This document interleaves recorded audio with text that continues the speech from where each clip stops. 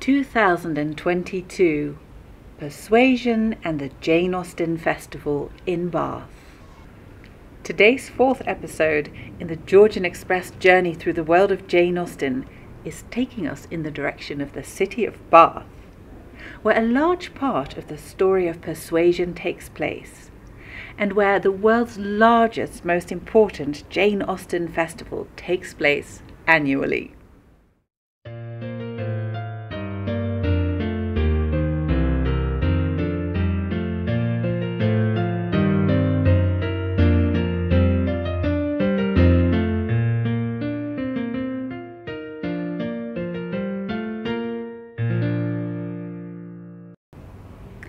Bath is the largest city in the English county of Somerset.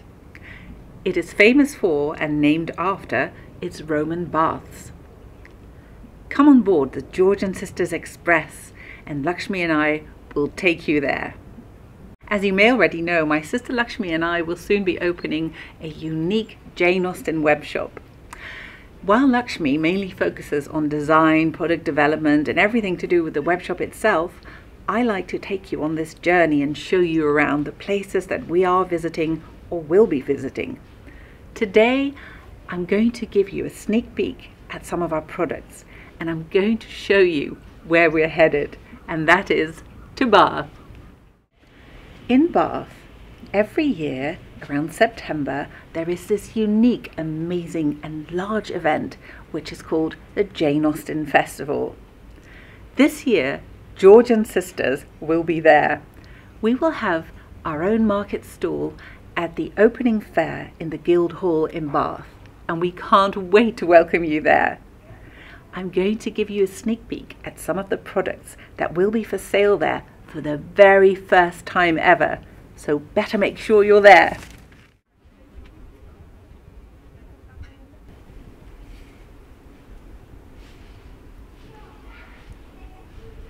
Let me give you a first idea of what you'll encounter there. There'll be these exclusive art prints, high quality art prints, with one illustration matching each of the 6 finished novels by Jane Austen. The one I've got here, for example, is for Mansfield Park.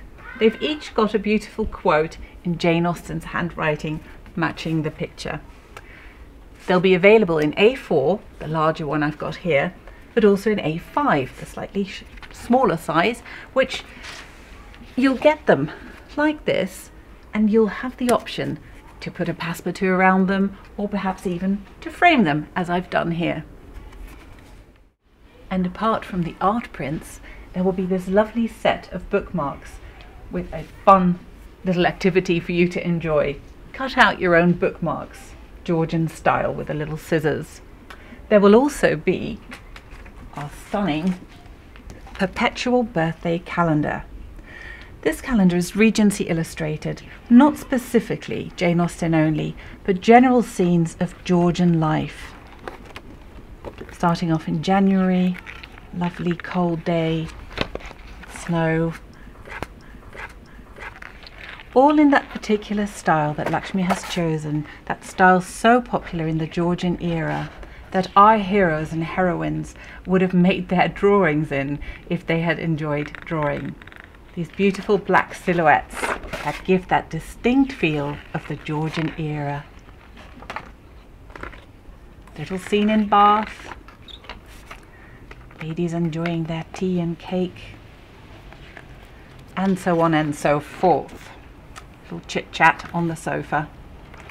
Now, apart from the perpetual birthday calendar, there also will be a year calendar for 2023 with specific Jane Austen illustrations.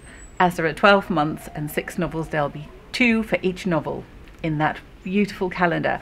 I haven't got a copy of that here yet, but we will soon be showing it at the market, but obviously after that it will also be online. But if you make it to the market, you'll be the first.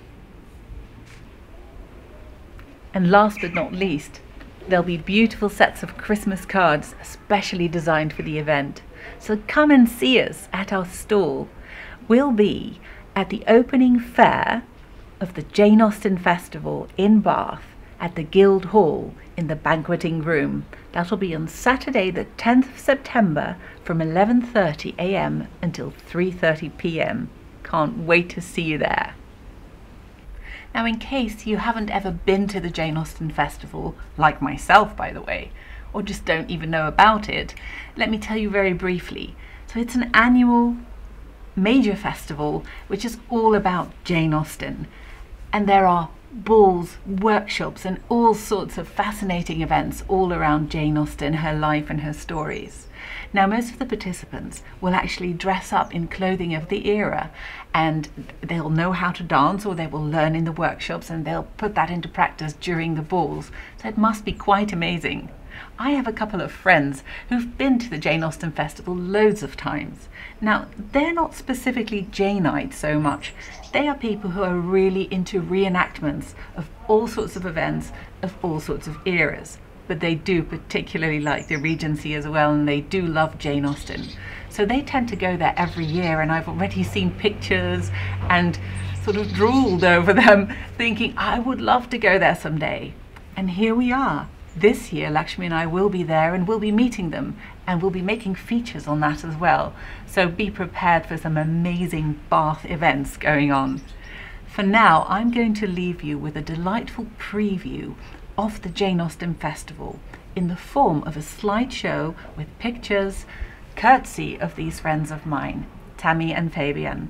Can't wait to see you in Bath. And in the meantime, I'm going to be reading some passages from Persuasion for you, little moments out of that beautiful story that takes place for a great deal in Bath. See you soon. See you in Bath. There had been 3 alternatives: London, Bath, or another house in the country. All Anne's wishes had been for the latter, but the usual fate of Anne attended her, in having something very opposite from her inclination fixed on. She disliked Bath, and did not think it agreed with her, and Bath was to be her home. Sir Walter had at first thought more of London, but Mr. Shepherd felt that he could not be trusted in London, and had been skilful enough to dissuade him from it, and make Bath preferred. It was a much safer place for a gentleman in his predicament. He might there be important at comparatively little expense. 2 material advantages of Bath over London had of course been given all their weight. Its more convenient distance from Kellynch, only 50 miles, and Lady Russell's spending some part of every winter there. And to the very great satisfaction of Lady Russell, whose first views on the projected change had been for Bath, Sir Walter and Elizabeth were induced to believe that they should lose neither consequence nor enjoyment by settling there. And with regard to Anne's dislike of Bath, she considered it as a prejudice and mistake arising first from the circumstance of her having been 3 years at school there after her mother's death, and secondly from her happening to be not in perfectly good spirits the only winter which she had afterwards spent there with herself. Lady Russell was fond of Bath, in short, and disposed to think it must suit them all. And as Sir Walter proposed removing to Bath in the course of the preceding month, there was no time to be lost in making every dependent arrangement. Lady Russell, convinced that Anne would not be allowed to be of any use or any importance in the choice of the house which they were going to secure, was very unwilling to have her hurried away so soon, and wanted to make it possible for her to stay behind till she might convey her to Bath herself after Christmas. Something occurred, however, to give her a different duty. Mary, often a little unwell and always thinking a great deal of her own complaints, and always in the habit of claiming Anne when anything was the matter, was indisposed, and foreseeing that she should not have a day's health all the autumn, entreated, or rather required her, for it was hardly entreaty, to come to Uppercross Cottage and bear her company as long as she should want her, instead of going to Bath. "I cannot possibly do without Anne," was Mary's reasoning, and Elizabeth's reply was, "Then I'm sure Anne had better stay, for nobody will want her in Bath." To be claimed as a good, though in an improper style, is at least better than being rejected as no good at all, and Anne, glad to be thought of some use, glad to have anything marked out as a duty, and certainly not sorry to have the scene of it in the country, and her own dear country, readily agreed to stay. When Lady Russell not long afterwards was entering Bath on a wet afternoon and driving through the long course of streets from the old bridge to Camden Place, amidst the dash of other carriages, the heavy rumble of carts and drays, the bawling of newspaper men, muffin men and milkmen, and the ceaseless clink of pattens, she made no complaint. No, these were noises which belonged to the winter pleasures. Anne did not share these feelings. She persisted in a very determined, though very silent, disinclination for Bath, caught the first dim view of the extensive buildings, smoking in rain, without any wish of seeing them better, felt their progress through the streets to be, however disagreeable, yet too rapid, for who would be glad to see her when she arrived, and looked back with fond regret to the bustles of Uppercross and the seclusion of Kellynch. Uppercross excited no interest, Kellynch very little. It was all Bath. They had the pleasure of assuring her that Bath more than answered their expectations in every respect. Their house was undoubtedly the best in Camden Place. Their drawing-rooms had many decided advantages over all the others which they had either seen or heard of, and the superiority was not less in the style of the fitting up or the taste of the furniture. They had Mr. Elliot too. Anne had a great deal to hear of Mr. Elliot. He was not only pardoned, they were delighted with him. He had been in Bath about a fortnight.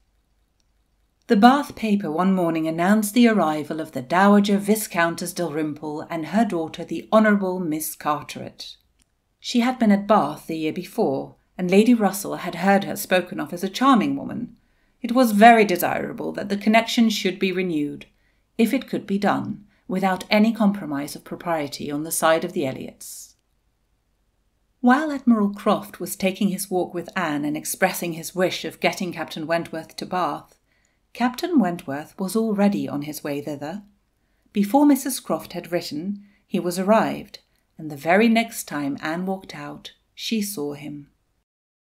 "Though I came only yesterday, I have equipped myself properly for Bath already, you see," pointing to a new umbrella. Another circumstance very essential for her to know was how long he meant to be in Bath. He had not mentioned it, or she could not recollect it. He might be only passing through, but it was more probable that he should be come to stay. In that case, so liable as everybody was to meet everybody in Bath, Lady Russell would in all likelihood see him somewhere. "A very fine young man indeed," said Lady Dalrymple. "More air than one often sees in Bath. Irish, I dare say." "Dare not say that man forgets sooner than woman, that his love has an earlier death. I have loved none but you. Unjust I may have been, weak and resentful I have been, but never inconstant. You alone have brought me to Bath. For you alone I think and plan. Have you not seen this?" "Here," said he, "ended the worst of my state, for now I could at least put myself in the way of happiness. I could exert myself, I could do something, but to be waiting so long in inaction and waiting only for evil had been dreadful. Within the first 5 minutes I said, 'I will be at Bath on Wednesday,' and I was. Was it unpardonable to think it worth my while to come, and to arrive with some degree of hope? You were single. It was possible that you might retain the feelings of the past as I did, and one encouragement happened to be mine. I could never doubt that you would be loved and sought by others, but I knew to a certainty that you had refused one man at least, of better pretensions than myself, and I could not help often saying, 'Was this for me?'" Get your free coach ticket now. Sign up below and hop on board the Georgian Sisters Express.